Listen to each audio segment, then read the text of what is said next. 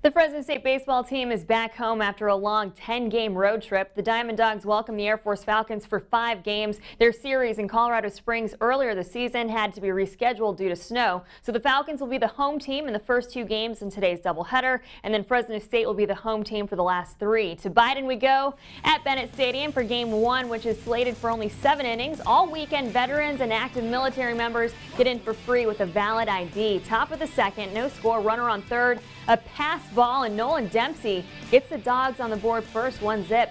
Ace righty Ryan Jensen on the hill. He got a little help on defense right here. JT Arruda starts the 6-4-3 double play, but Jensen was completely dialed in. He was touching high 90s, striking out the Falcons left and right. He had a career high 14 Ks on the day, only gave up 3 hits. Yeah, he was on another level. In the 4th, 2 on, 1 out for the Bulldogs. Nate Timian hits a bloop to shallow left. Dempsey has the wheels, and he scores all the way from second. The Dogs go up 2-zip. They'd add 3 in the 5th, 1 in the 7th.